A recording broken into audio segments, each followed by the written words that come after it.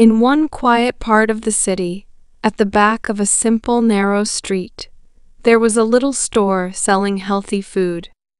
It had been open for over 40 years and used to be well liked. But now, only a few loyal customers came for their usual treatments for sore joints. Sadly, it wasn't making enough money to cover the shop's rent anymore.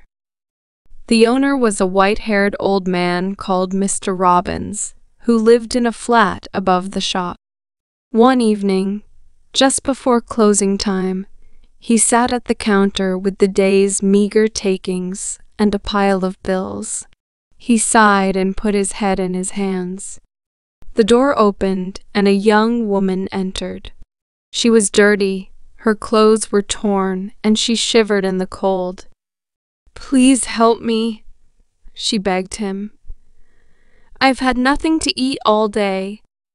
Mr. Robbins was a kind-hearted man, so he sat her down, brought her a hot drink, and made a bowl of porridge from the shop's last bag of oats. She looked around as she ate, taking in the empty shelves and the peeling paint on the walls. She finished the last spoonful and put down the bowl. "Thank you," she said. "You're very kind, and you have proved yourself worthy." There was a flash and a loud bang, and the room filled up with smoke. When it had cleared, the beggar was transformed into a beautiful young woman in a black velvet cloak. "Because you are a good man, I will help you," she told the astonished shopkeeper. From somewhere in her cloak, she took out a dusty leather-bound book and a cauldron. "Now, what can I make for you?" Mr. Robbins could only stare. "Come on," she urged. "What is it your customers most desire?" With an effort, Mr. Robbins pulled himself together. To stay young, I suppose." She flipped through the pages. He glimpsed recipes for soups and stews, but also love potion and memory tonic. Finally, she stopped at elixir of youth. She bustled around the shop, helping herself to ginger, rose water, primrose oil, and other ingredients, and tossing them into the cauldron. Finally, she muttered, "and a hair from a witch's head." She pulled out a single dark hair and added it to the mixture, which boiled despite there being no heat. Eventually, she presented Mr. Robbins with a tiny vial containing a clear liquid. "Mix 1 drop with half a pint of water," she said. "I will be back in a month to make more." Then, with a pop, she vanished. There was just enough for 20 doses. So he gave 1 each to the first 5 old ladies who came into the shop the following day. Within days, they returned and brought their friends.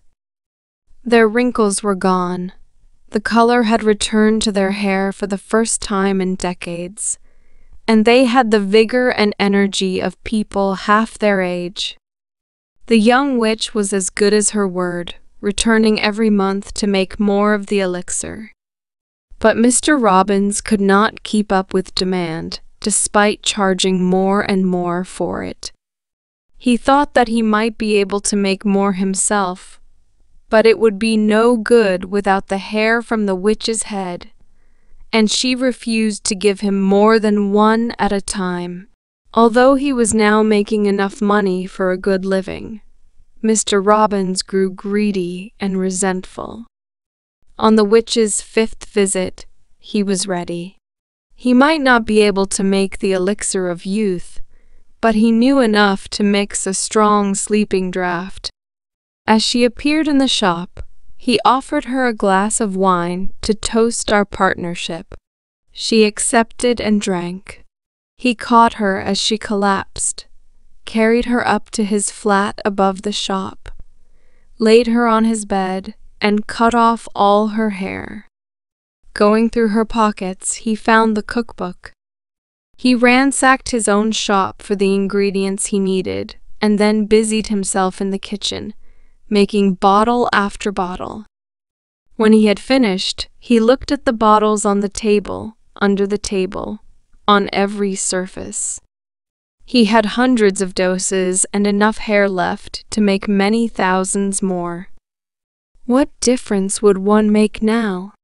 He took a bottle and drank it. Instantly, he felt fresh energy course through his muscles. His back straightened. He took off his glasses and could see perfectly. He ran through to the bedroom, where he had a full-length mirror. His face was unlined, his hair chestnut brown. There was a groan from behind him, and he turned as the witch's eyes fluttered open. She looked at him sleepily, confused, and then she put her hands to her bald head.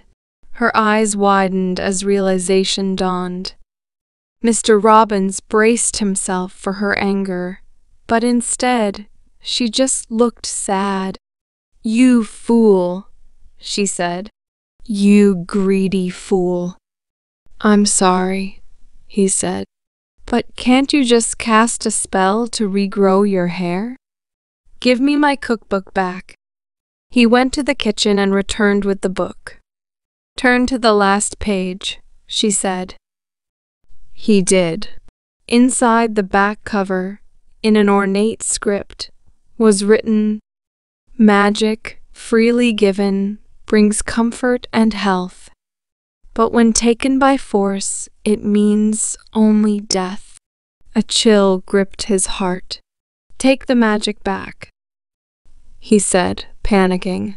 "I don't want it." She shook her head. "It's too late."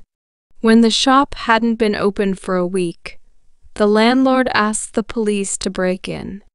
They found only the body of a young man whose heart had suddenly stopped.